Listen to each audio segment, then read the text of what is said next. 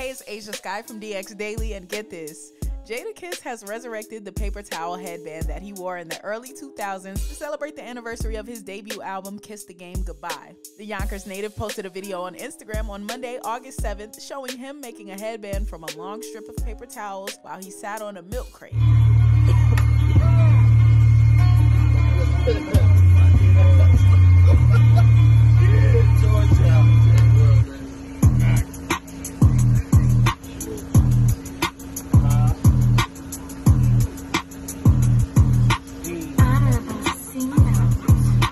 Nigga one day walk down my block. Hop out with the Glock, walk down my ops. Pull a kick, don't let it get out my spot. I'ma make them bitches count when I let off my shots. Let's go. Never been a lick, nigga, this ain't that. For them blue faces, nigga, you get whacked. Count more bodies as I count more reds. Niggas faking like they gang, they not slime nor slack. Let's go. Niggas in they feelings, but I ain't got no heart. Niggas never like me, I don't want them to start. Push those busy buttons, then you know he gon' start. We done shit bag more niggas than a grocery cart.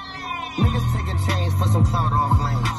Bitch, I ain't no rapper, I jump off stage. Kiss also posted a photo of him rocking the neatly folded makeshift headband. Fans may remember the unconventional accessory from the music video for Kiss the Game Goodbye's Neptune's produced hit, Knock Yourself Out. Directed by Lil X, the Knock Yourself Out video found Jadakiss making a fashion statement with the paper towel headband as he wore it in multiple scenes. Fellow New York rapper Fabulous even adopted the trend in Lil Mo's Superwoman video. Released August 7, 2001, Kiss the Game Goodbye celebrated its 21st anniversary on Monday. The album debuted at number 5 on the Billboard 200, moving over 204,000 copies in its first week. It kicked off an impressive solo career for the LOX MC, who went on to release another 4 studio albums in addition to a bevy of fan-favorite mixtapes. Jadakiss also celebrated the 1-year anniversary of the LOX's Versus victory over Dipset last week. In a recent interview with Complex, he revealed that he renegotiated his Def Jam contract following his MVP-worthy performance during the battle. Fans may actually get to see Jadakiss take the Versus stage for a 3rd time after he revealed that the platform has approached him for one more contest. He said, "They came at me and asked if I would be willing to do one more. I don't really know though, I got more songs that I didn't use, a lot more, but I don't know. Maybe if the money was undeniable."